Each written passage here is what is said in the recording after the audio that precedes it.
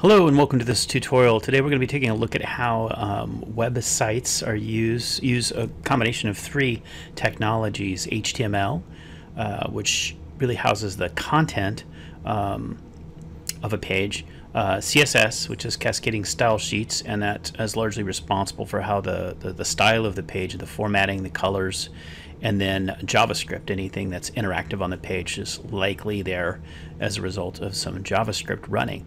So to create a web page, your browser actually runs and takes the HTML, CSS, and JavaScript and kind of combines it and produces the web page. So all you really need to do to create a web page with HTML, CSS, and JavaScript is your notepad on your computer and then a browser to sort of test your work. So here we're going to go into Notepad in order to create our documents. So we'll run Notepad. And we're going to basically hook two pages to the HTML page. This will be our HTML page. So an HTML page largely has an open HTML tag. The tag is enclosed in angle brackets. And at the very bottom, there'll be a /HTML, and that closes the HTML tag. There are two other sets of tags. There's a head tag, which is kind of like a header in a document, and typically it shows things, actually the things that are in the head portion of the document typically are not seen in the actual web page. And then we have a body and a body close tag. So these are typically the tags in an empty HTML, so we wouldn't actually see anything here. If we wanted to put a title at the top, if you ever go to a web page and you see the browser tab and it's got some verbiage in it, let's call this my favorites, and then we need a close title tag. Most HTML tags have an open and a close. There's some exceptions, but this will put my favorites in the tab here, and then we want to go ahead and put H1, my top 5 favorite things. We need to close our H1 tag. H1 is a heading level, and there are 6 levels in HTML. Heading level 1 is at the highest, and it usually shows up on the screen the largest, and is oftentimes bold. That can be kind of configured through the cascading style sheets. So we want to save this, but in order to get it to run in a browser, we need to save as and make sure that we don't use the .txt here. We want to save this. Let me create a new folder on my desktop.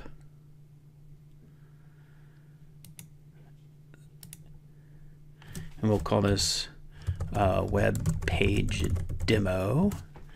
And then we'll go in here and we'll name our file favorites.html. And you need either .html or .html there in order for a web page in order for it to open. So now if we open up our File Explorer and we go into our demo, our web page demo, there's our favorite. So notice that there's a Chrome icon here, and that Chrome icon indicates that it's associated with the browser because we've named it with that .html. So we can go ahead and click on that, and this is what we see. And sometimes it's helpful to actually have, I'll go ahead and minimize this, and we'll put this over here. It's helpful to have your web page over here as you type things. Let's add a few more elements here. You can see up here, let me close a few of these things. There we go. So you can see up here it says my favorites because of the title right here. And my top 5 favorite things are listed here. All right, let's make a list. So to make a list, there's 2 types of lists. There's a unordered list, which is UL, and that's bulleted, and then you need to have each item inside your list use the LI tag, which stands for list item. So like say my family is one of my favorite things here. Let's put another one in here. Learning is one of my favorite things, and let's see, traveling the world. All right, that's probably sufficient. Let's make it my top 3 favorite things, and then we'll do something interactive for the 4th here. All right, so if I save this, and you do have to save this if a notepad doesn't auto-save. So now I've saved this, I can come over here. It hasn't changed because I'm still have that other page loaded, the old version. So here I can refresh, and you can see here I've got a bulleted list. Now, because it's a top 3 favorite things, I could choose to make it an ordered list. And so if I went in and changed the UL tag to OL, that's an ordered list. And if we save that, you can see the change here. And it is now numbered. All right. So that's how you create a basic vanilla HTML. Notice that the text over here, the font is just Times New Roman. It's black font on white background. If we had a link, let's say we wanted to make a link, A is the tag for that. Typically we connect that to a href, which is the page. Let's say we want to send the user to Google. Now we need to close the tag. Oops, I don't have my close apostrophe here to close my href, so it was treating everything as invisible. There we go. So you can see here I've already visited it, so it's purple. It keeps track of those kinds of things, but normally it would be blue if I hadn't visited it. So, and that's how you can create a link. But let's talk a little bit about styling here. So let's say we want to style this page. Up here in the header, we need to utilize some code in order to link this to our CSS page, and we still have to create our CSS page. So in order to connect to the CSS page, we go up here inside head, and we actually need to use the link tag, and here we use rel to tell it what we are linking, which in our case is a style sheet, and we need to tell it where and what the file is. So we'll call our CSS page style.css, and in this case there does not need to be a link close tag. It's that should suffice here. So let's go ahead and hit save. Now we haven't created a CSS page, so and this is where we would use we'd connect the CSS page to this HTML page, so it would go and get the rules. Now there are ways to put formatting and styling rules in a web page, but typically we keep them separate. So say you had 50 web pages and you all had a theme outlined in your style CSS page, you could go in and change that the CSS page that was linked to those 50 pages and entirely do a makeover of your website.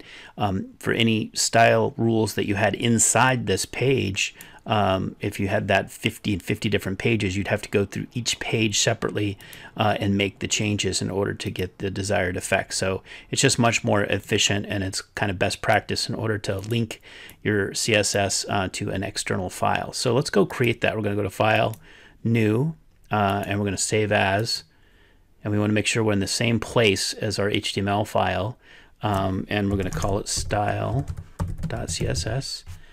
And click Save. Now the syntax for CSS is a little different. If we wanted to format our web page here, let's go back over here to my top 3 favorite things, and let's change the H1 heading. So we can declare that we want to change H1, and then we use brackets in order to put the rules here. So let's say we want to change the color to blue, and then we put an end bracer here. If the only thing we wanted to do was to change the color of H1, we could save this. Now we come over and refresh the HTML, it's going to pull this rule if we've connected everything up right, and change the color of that font up there.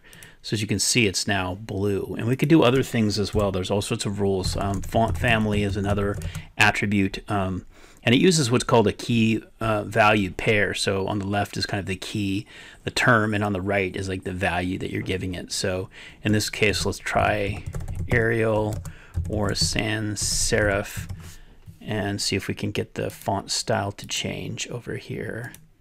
So now you can see it is Arial, or if there's no Arial, then it will change to whatever the default sans serif is for the system that it's on.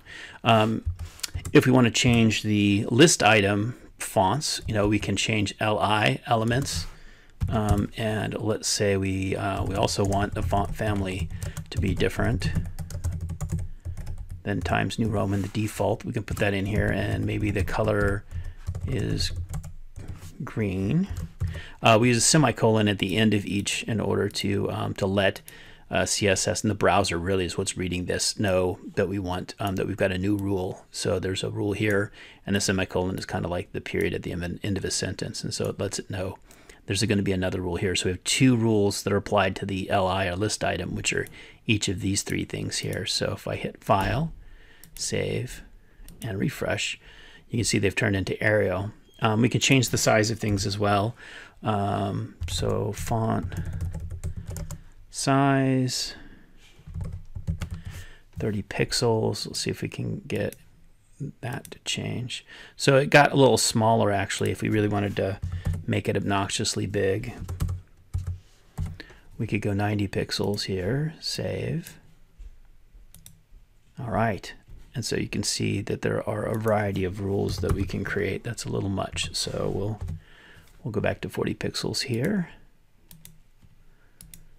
All right. So that gives you a little taste of what CSS is. So there's dozens and dozens of different rules that you can set in CSS in order to change your web page. In fact, let's do one more. Let's do the body of the web page is something that we can manipulate, and we should be able to set a background color, maybe gold, something lighter so that the text shows through here. So let's File, Save, and refresh. All right, and it reduced our font size here as well. Okay, so the last thing that we need to take a look at is the JavaScript. JavaScript's responsible for making things interactive. So let's go back to Open and find our web page here. And in this case, we want to open that in Notebook because we want to edit it. All right, so we need the text. There's another way to link the script up here. So we want to link this to a script page. So we actually start this off with script, and we set up. Actually, it's src is the file, and we'll call it script.js. And we need to end the script file because you can put script on a page as well as link it to an external page. So we're just trying to link it to an external page here. All right, and we need to add a few other elements too. So let's go down here. Let's actually get rid of our Google. Well, we can push that down. So to push something down, you can put in a paragraph that's an empty paragraph, or you could use BR, which is line break. And if you save this and refresh this over here, you can see it pushed that down a little bit. So we can put something else in here, and we're going to be putting in a button. So all you need to create a button is a button tag, and it could be like, let's put reveal.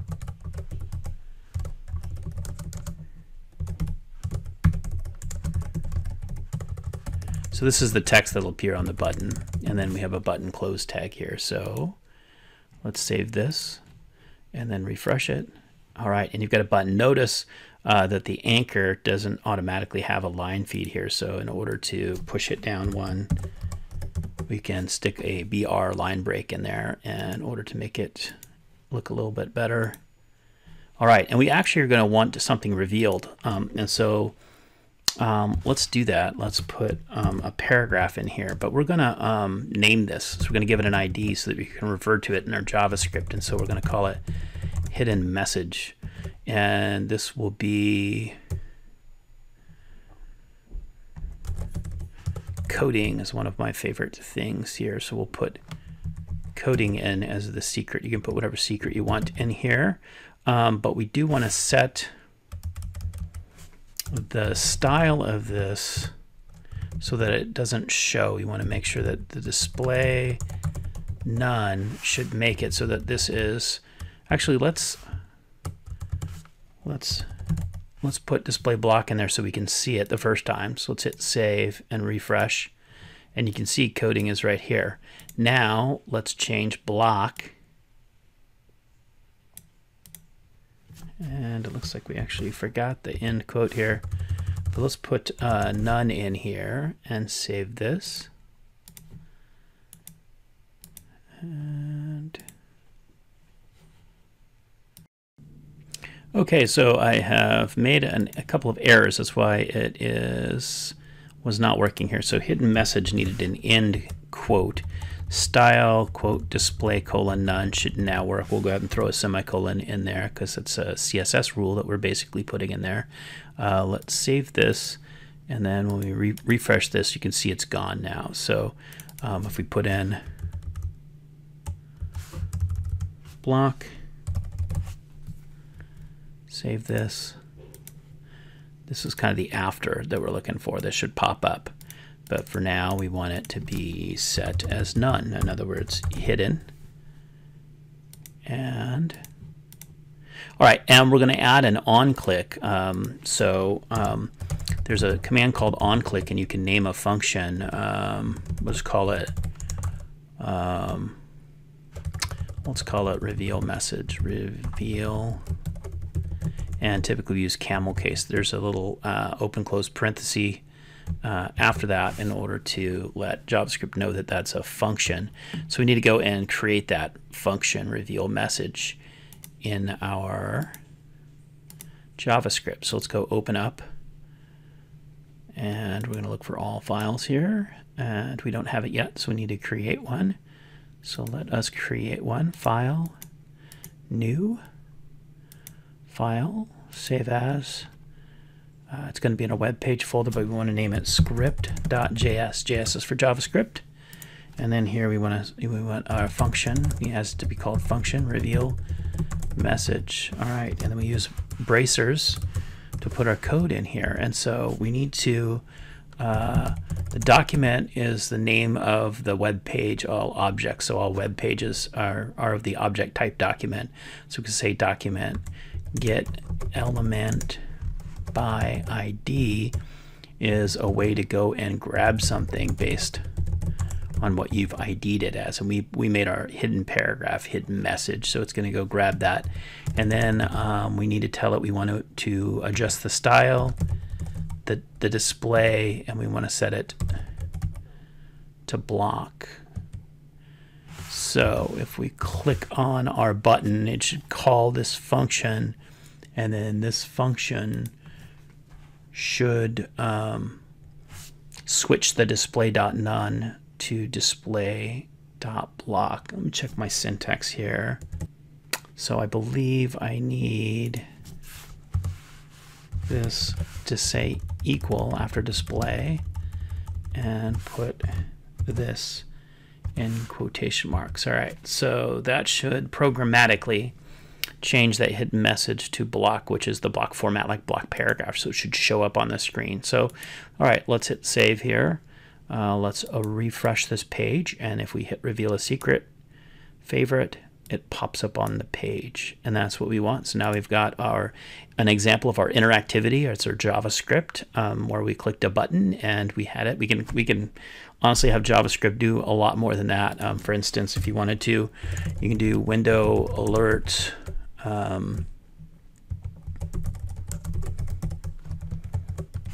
So now when we hit the button, it'll do a couple of different things, right? So we can refresh the page, notice coding goes away, and we can hit reveal a secret, and there's an alert box that pops up.